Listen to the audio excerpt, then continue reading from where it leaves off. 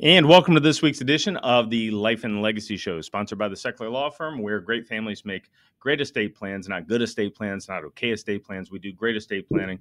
And our mission with this radio show is to bring you some information that hopefully you find interesting, hopefully you find educational, and our goal is to get you to do some good planning. Hopefully with us. If not with us, do good planning with somebody else. But do good planning because I am sick and tired of dealing with crisis situations where a family had an opportunity to do some estate planning.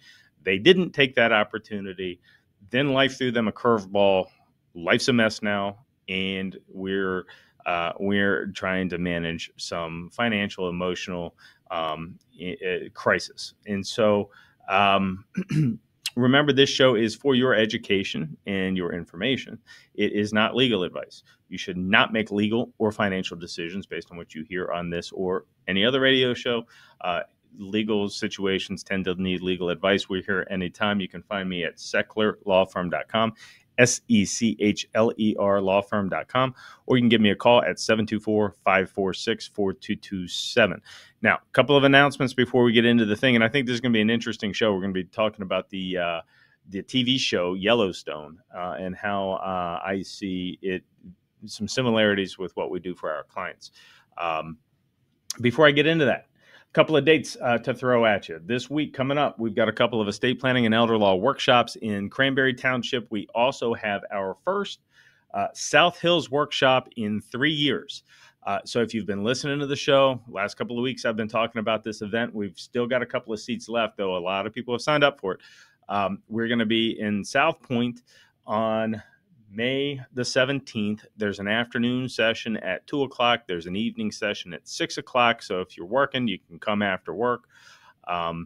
I would encourage you to do so. We deliver a ton of good information on wills versus trusts, revocable trust versus irrevocable trust, different taxes, long-term care. How does the long-term care system work? If I need to go in a nursing home, how do I keep myself from going broke? Because I know nursing homes are $150,000 to $180,000 a year, and I would prefer, if I need that type of care, to get it without going broke in a process. Now, for those of you saying, I'm never going to a nursing home, just consider this point. Nursing homes are full of people who were never going to nursing homes, right? Nobody wants to go to a nursing home, yet there's wait lists.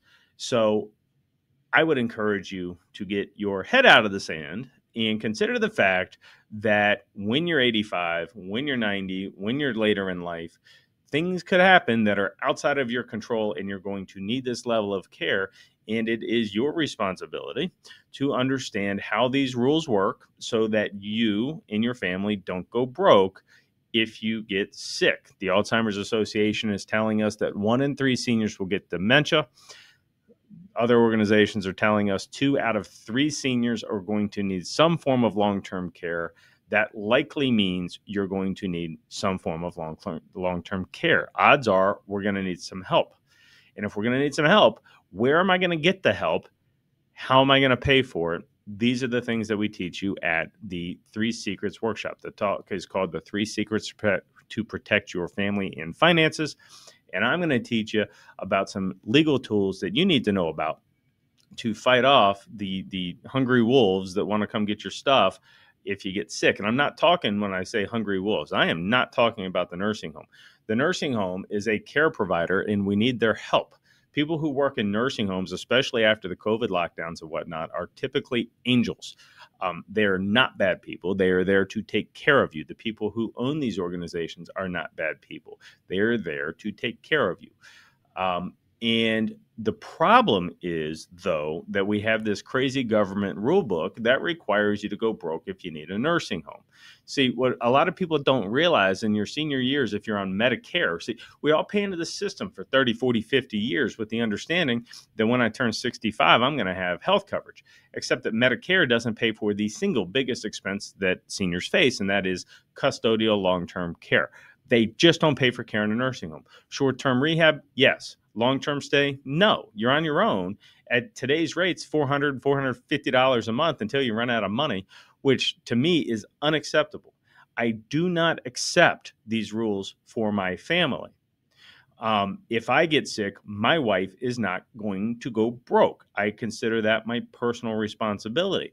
And so what we can do is we can become educated on how the rules actually work, because if you understand how the rules work, there are opportunities in the rules. Okay. Yes, the long-term care system is a problem, but all opportunities are gift wrapped in problems. And so, if we take the time to understand the problem, if we take the time to understand the government rules, then we can understand, oh, but there's these things that I can do to set my family up for success. It's no different than any other area of life. There are things you can do to set yourself up for expense. Typically, they're not the easy things. Typically, you got to become educated on the things and then take action. But if you do it, you come to the workshop, we teach you the things you need to know, and you take action. Well, now maybe we just saved your house from the nursing home. Maybe I just made sure that your spouse or your kids have a house to live in and some money in the bank, which seems to me to be part of this whole effort of saving for retirement, keeping a nest egg. It seems to me most of my clients want to keep their stuff. They don't want anyone else to get it.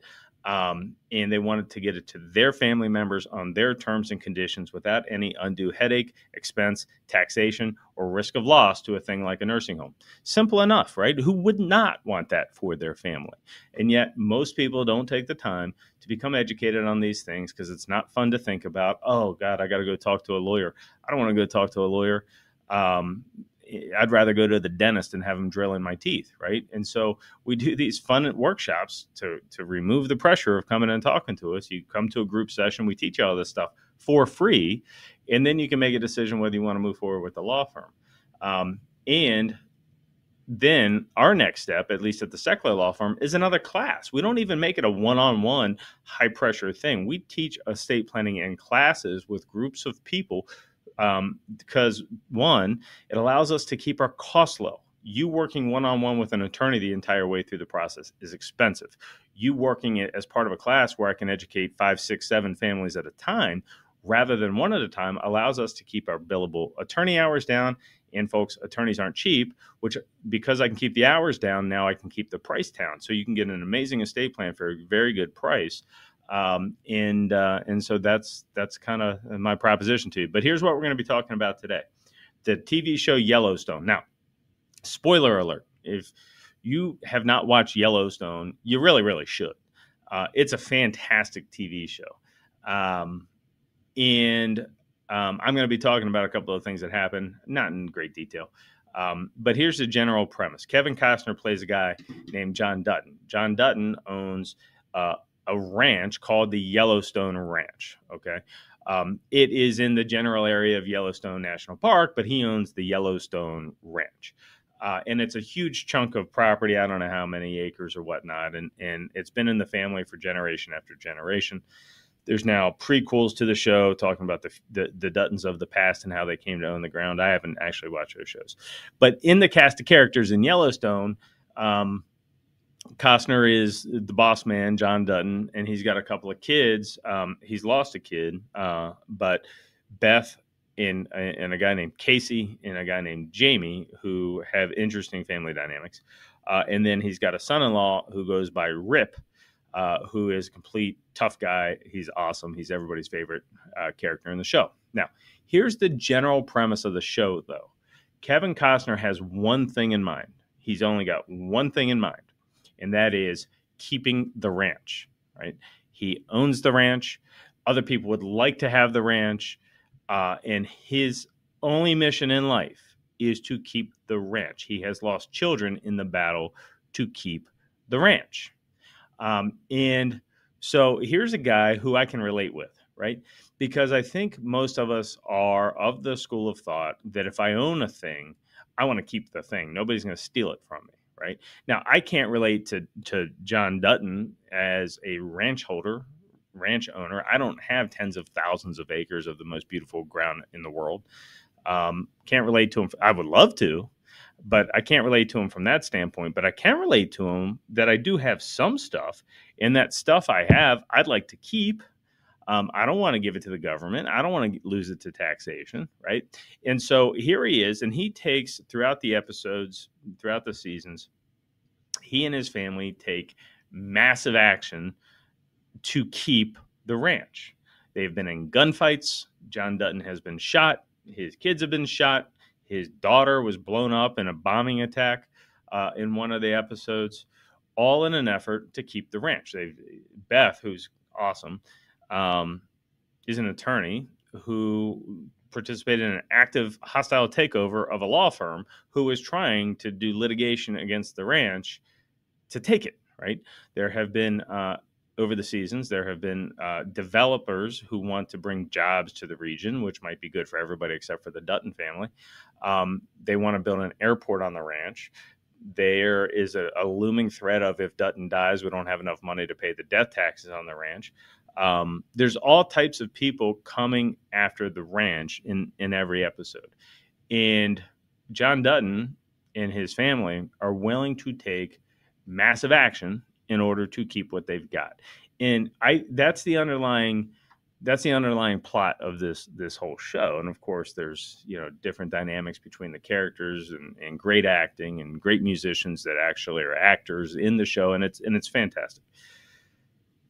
But can't we all relate to that a little bit? You may not have a ranch in Montana, but you may have your home, which to you is your homestead and it is your ranch. You may have some money in the bank, and that is your money in the bank. You have worked for decades to build the money in the bank. And wouldn't you take some action to keep it if somebody was trying to take it from you? Like if we could imagine all your money sitting in a money bag on a kitchen table. It's just right there, all your money and the $100 bills wrapped up in a canvas money bag from the movies, and it's sitting right there on the kitchen table. And then a person walks into the house with the intention of taking the money bag off of the kitchen table. Most of us would take some action to prevent that from occurring. We just wouldn't watch the person walk out the door with our bag of money. Would we tackle the person? Would we call the police? Would we fight the person?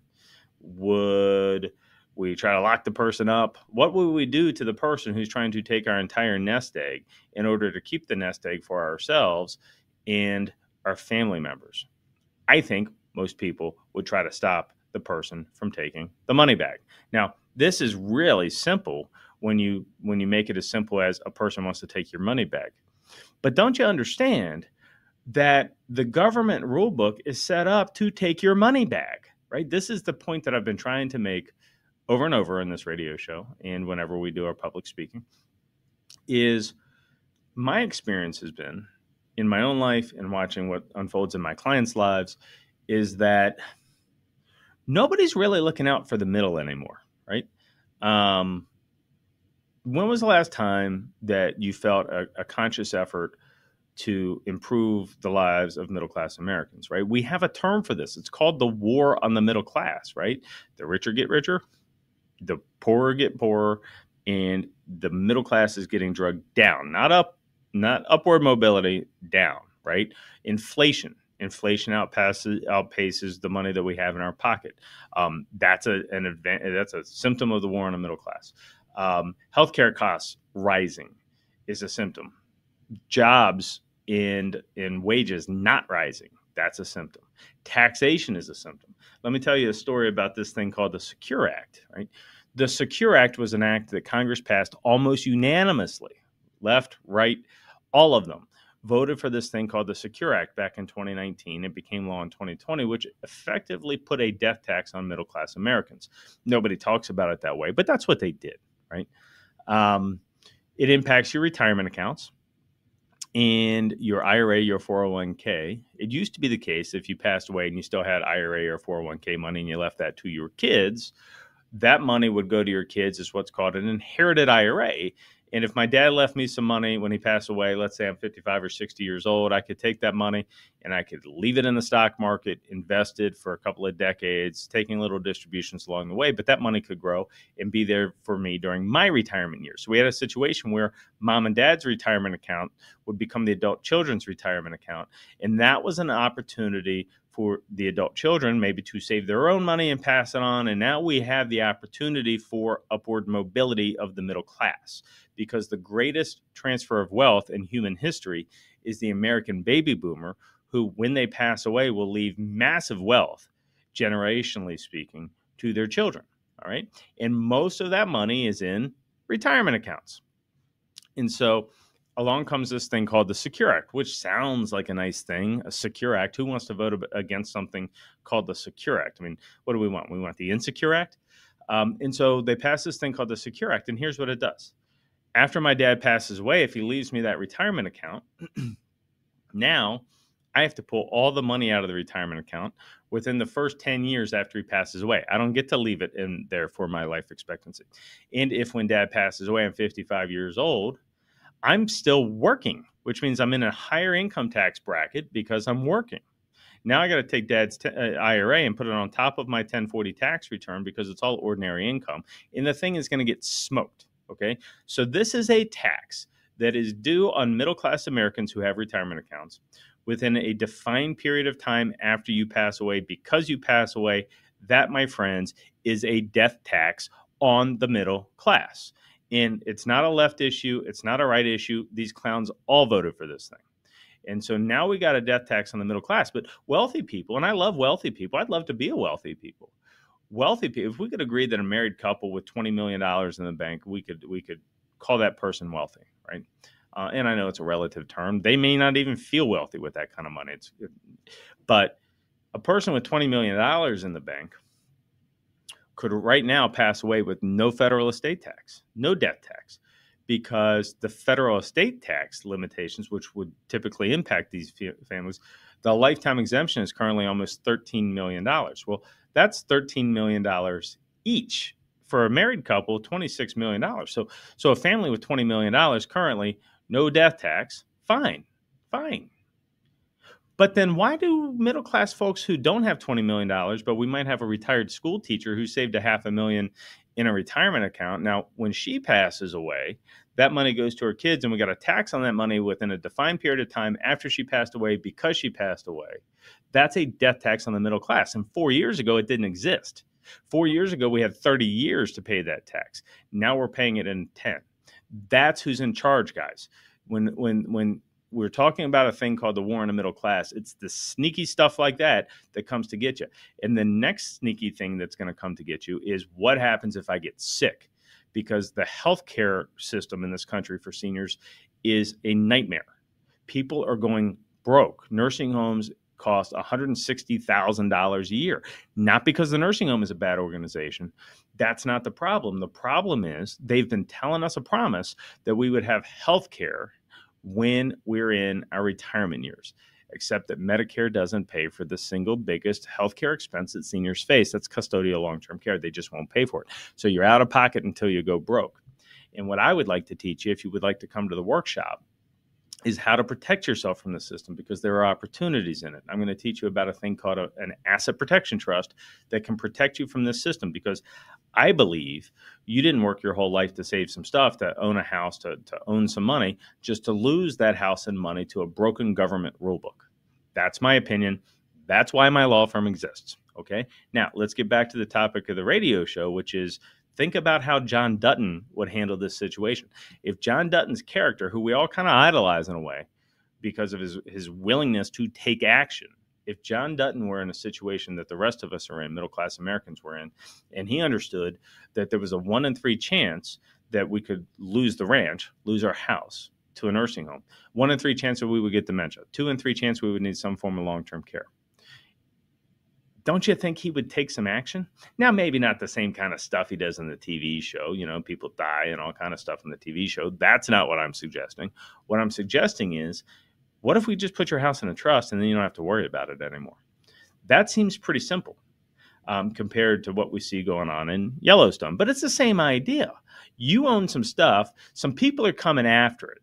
Tax man, long-term care man, whatever it is, they want your stuff. They don't want your kids to inherit the money. They want it. And I'm here to tell you there are ways to protect yourself from this risk. Come to our upcoming 3 Secrets workshop, the 3 Secrets to Protect Your Family and Finances, where I'm going to show you how the system really works, how you can put some stuff into a trust to protect your stuff from the system. Without giving up control, without creating tax problems, without creating yourself a whole bunch of headache. And if you will take the time with me to understand how these things work and understand how it may impact your family, you now have the opportunity to decide whether you want to take the action to protect yourself. You may still decide to not take the action to protect yourself. At least you're making an informed decision. But so many people run into this meat grinder of a government rule book when they get sick without ever having thought about what would happen and how they could protect themselves. And so my invitation to you is to come to one of our 3 Secrets workshops where we're going to teach you how to do this. You can find the workshops on my website. We offer them fairly frequently. Go to sechlerlawfirm.com, SECHLER lawfirm.com.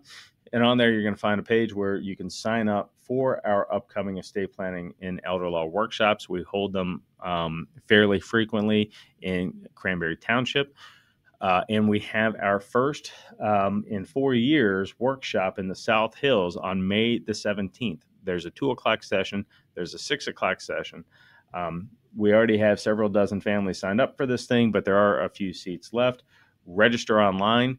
It is a free workshop. And then during the free workshop, we're going to teach you these concepts I've been chatting about today. And then I'm also going to tell you what it looks like to work with our law firm. A quick note on that. Not all law firms are built equally. Not all law firms operate the same way. And we have made a change in our law firm, which has allowed us to lower our fees while providing great estate plans for our clients. Because what we're doing is we're doing group planning sessions rather than one-on-one.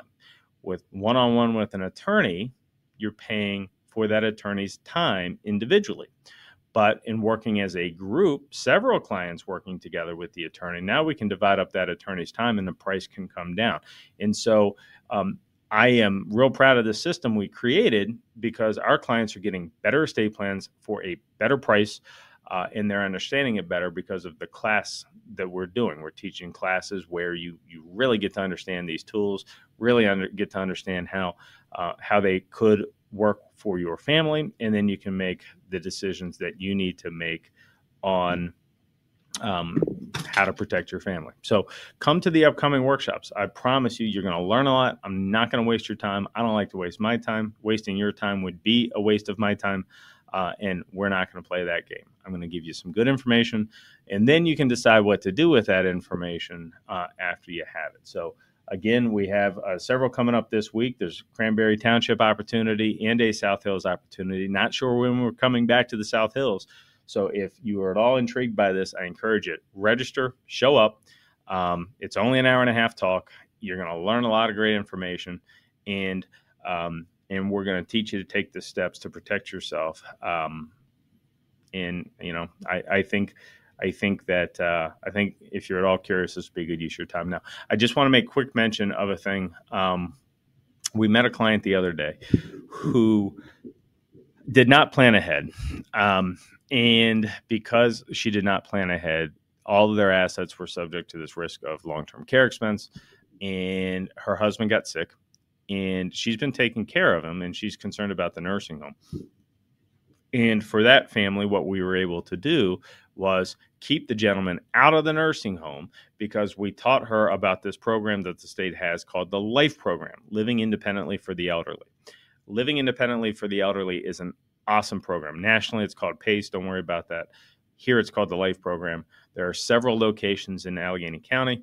There's a location in all the surrounding counties where you can receive your care in the community, still stay at home, and it's almost like going to the nursing home for a day. You go to the center, they have your medication, they have meals, they have physical therapy, they do the things that are typically done in nursing homes.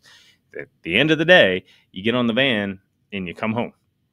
And what's beautiful about the LIFE program is that if you qualify for Medicaid benefits, which we can help you do, it can be free. So maybe you're in a situation where you've got a senior who maybe we're thinking about long-term care placement in a home, but we'd really like to keep the person in a home. we just don't see a path to keep them in the home, where the life program might be that path. If you reach out to the office, we'll teach you all about it. But the reason I'm talking about it right now is because next weekend's show, I'm going to be joined by a special guest from Community Life, from the life program here in Butler County. Rather, it's called Life Butler. Community Life are the institutions down in Pittsburgh, but it's the same program. So we're going to be joined by a special guest from the Life program who's going to talk all about that program. So next week, check it out. It's one of my favorite little secrets in the long-term care world on how to stay in your home as long as possible, because that's what most people tend to want to do. So that's next week's episode. In the interim, schedule for one of our workshops. I look forward to seeing you then. Again, don't make any legal or financial decisions based on this or any other radio show. If you have a legal problem, you need some legal help, give us a call, 724-546-4227, or go to SechlerLawFirm.com. Thanks for listening.